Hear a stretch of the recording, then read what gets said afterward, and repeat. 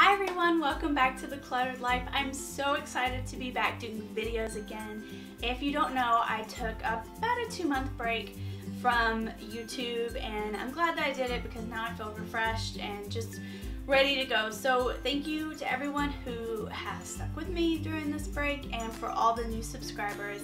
I really appreciate it. Today's video is going to be Stitch Fix number 3 and why I'm probably not going to be doing it for a while. So if you are not familiar with me and what I do on this channel, I do capsule wardrobes and then I do Stitch Fix every 3 months in between those capsule wardrobes. And I've had a pretty good run so far, I've liked it, but this one just did not work out. And the reason why is because the link on my Pinterest board was broken when the stylist tried to look it up, and I had basically relied on that to tell her what I wanted.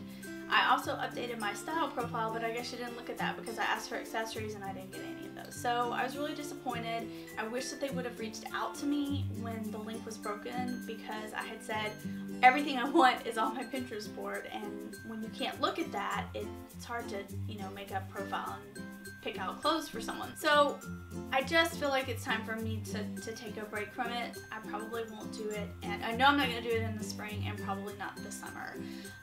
I just haven't been really happy with some of the things that they've sent me. They haven't been my style at all, and I feel like they just picked them. I mean, in the description they said, I picked this because it's in style right now. I don't care. I want something that is personal to me. I want to feel like you are my personal shopper. So that's my beef with it. So thank you guys so much for watching. Don't forget to like and subscribe and share, and I will see you next time. Bye bye. Okay, so this first item is a blue crochet shirt. I don't like it. I felt like it was really grandma-y and just not my style at all. I was really disappointed in that one.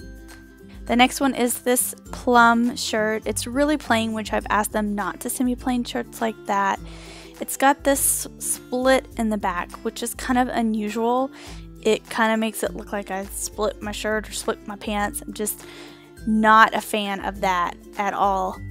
This is my white jacket. Not a fan of this either. I felt like it aged me. Not really my style at all, even though she said it was on trend. Not a fan.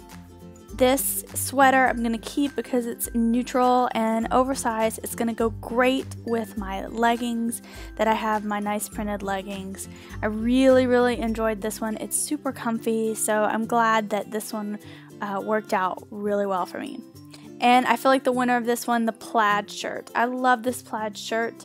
I think that it's got a lot of character, and I like that it's got the double print. I wish it was reversible so I could wear the black and white print on the other side, but that's okay.